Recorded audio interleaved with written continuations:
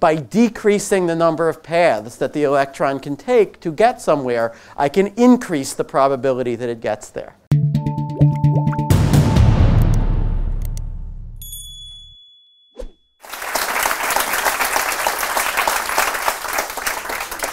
Okay, well, thank you so much for coming. You know, when they announced this talk, they called it the quantum computing hoax. And I said, please change that.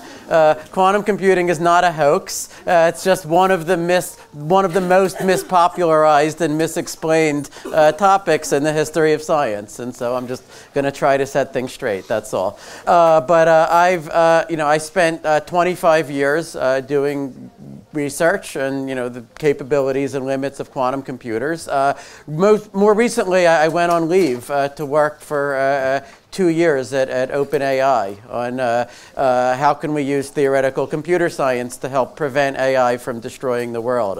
I didn't figure that out, by the way. I have a few more months to try to solve that. But I've seen just how different these fields are. I tell people in quantum computing, my main public role in the world for 20 years, especially with my blog, has just been to say to people like, look, I'm sorry. Despite what you've heard, quantum computing probably will not speed up your, machine learning or industrial optimization application or whatever. And if you give me an hour, I can explain exactly why.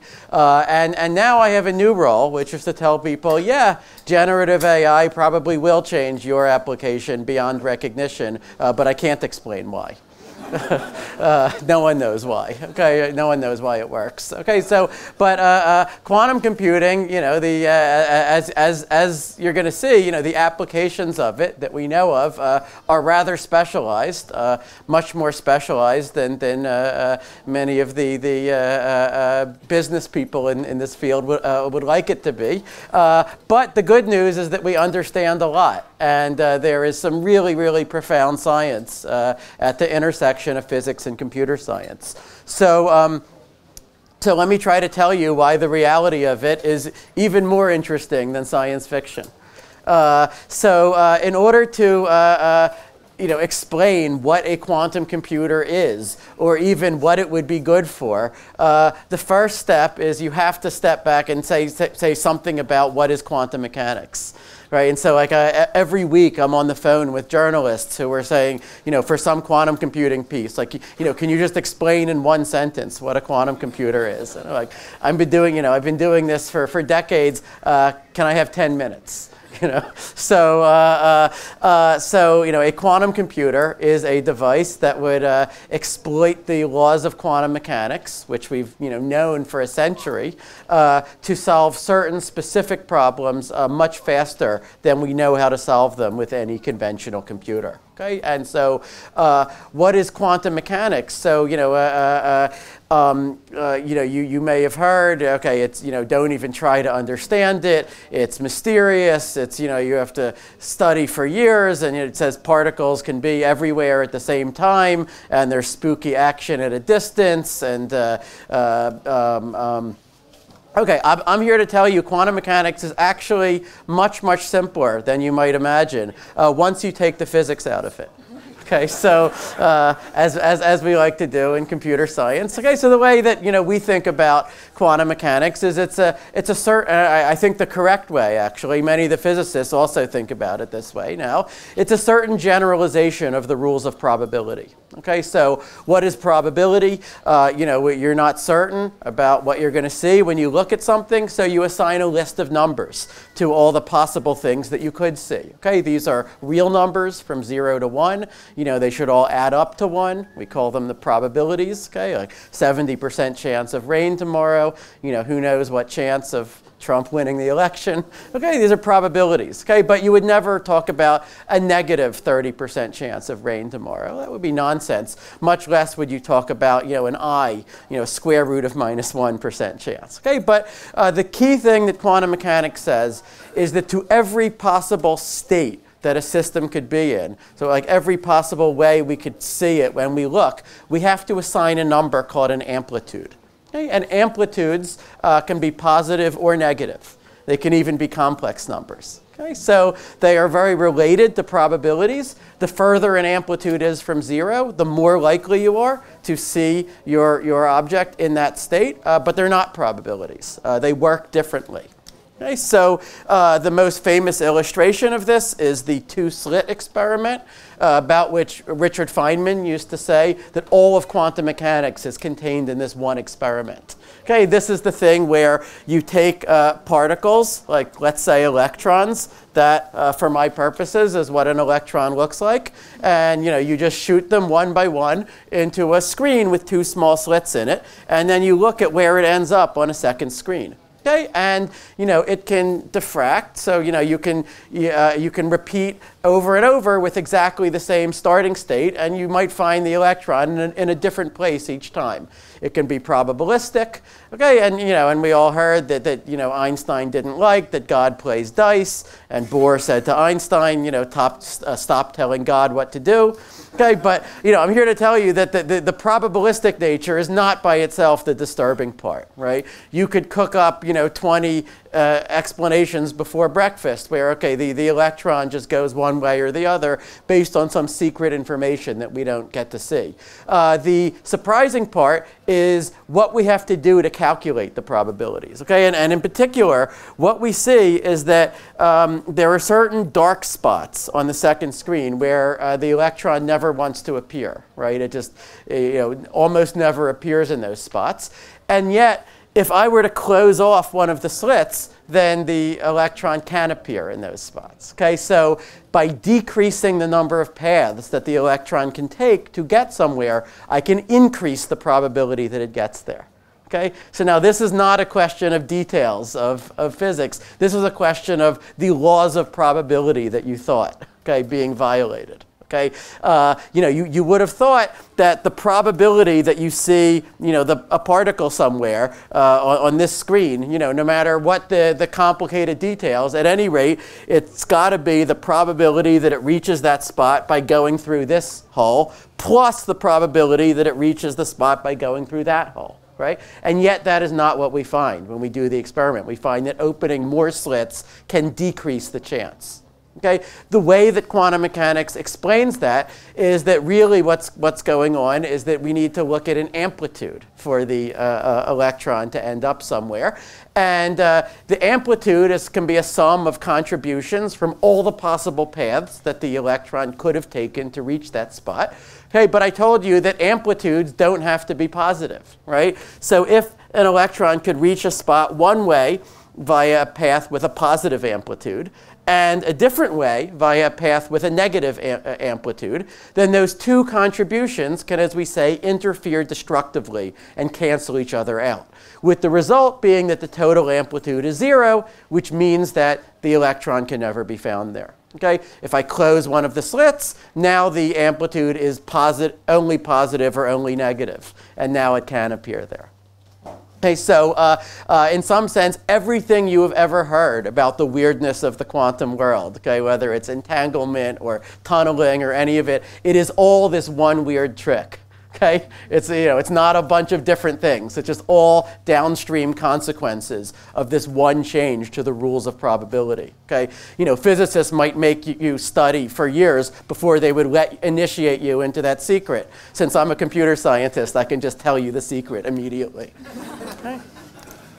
Okay, so here are the rules, right? If a system can be in two distinguishable states, which we label by 0 and 1, and this is just a notation that the physicists use. It's called kets, these kind of angle brackets. Then it can also be in what we call a superposition. Superposition just means I've got some amplitude for the state 0 and some amplitude for the state 1.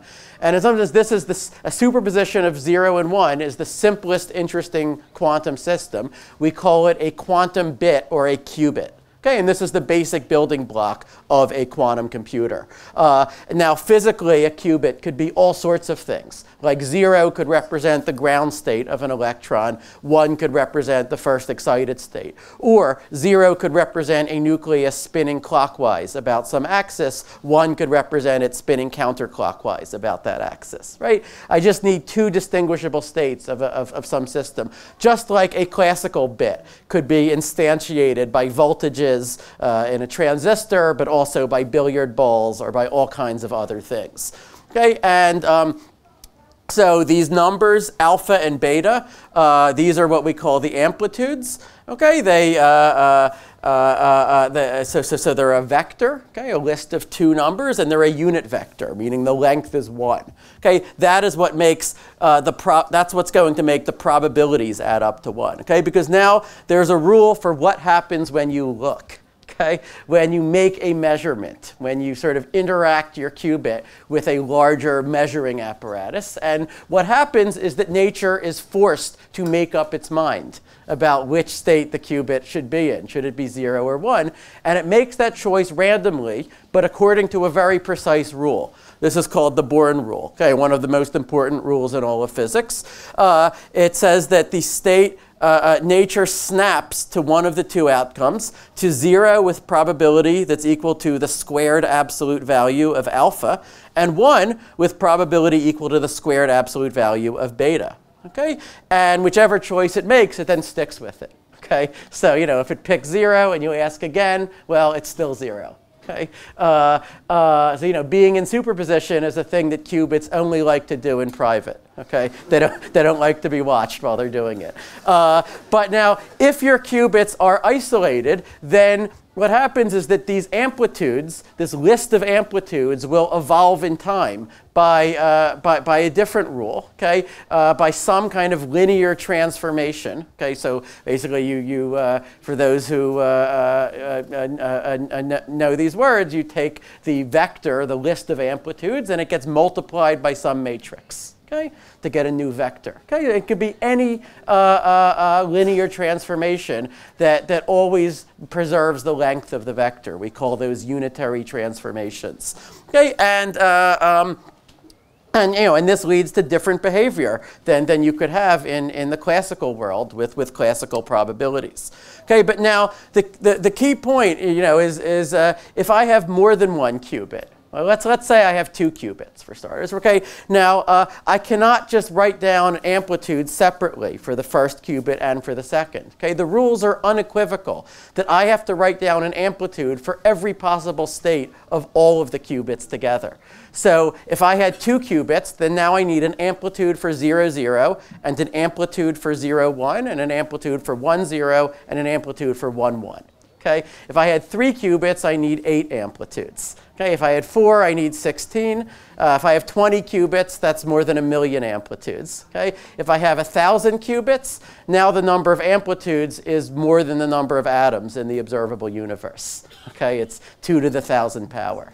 Okay, and yet quantum mechanics has told us for a century that, you know, just to maintain the state of, let's say, 1,000 nuclei that could be spinning one way or the other, nature has to maintain those 2 to the 1,000 parameters. You know, if you like, on some hidden scratch paper somewhere that we don't get to see. Okay, and anytime something happens to those nuclei, nature has to cross off all those 2 to the 1,000 numbers and replace them with new numbers. Okay, so that is a staggering amount of effort for nature to be going to, you know, just to keep track of the states of 1,000 measly particles. And yet, you know, this is what we need to posit in order to explain the probabilities of the outcomes that we actually see when we look. Okay, and so you know, that's been known for a long time, but it was not. It was known mostly as a practical problem. If you're trying to simulate quantum mechanics with a classical computer, you know, it's very, very expensive, because even a small molecule can have this enormous list of amplitudes that you've got to keep track of. And the chemists and physicists have invented all sorts of hacks approximation methods for dealing with that. Okay, but in the 80s, a few physicists, most famously Richard Feynman and David Deutsch, had the remarkable idea that, well, if nature is giving us that computational lemon, why don't we make lemonade out of it? Okay, so why don't we build a computer that itself would be made of qubits, would be able to exploit this exponentiality of amplitudes, and let's call that a quantum computer. Now, of course, they faced the question, supposing that we built that, what would it be good for?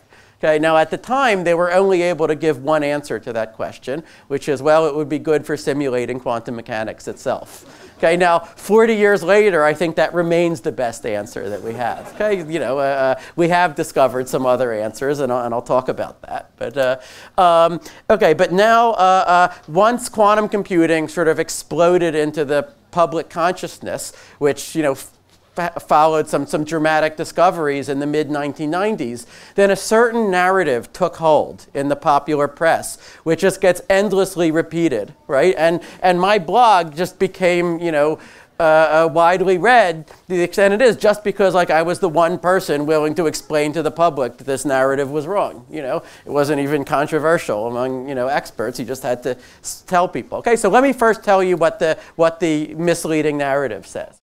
To continue watching this video, click the link in the top left or in the description below. Or visit iai.tv for more debates and talks from the world's leading thinkers on today's biggest ideas.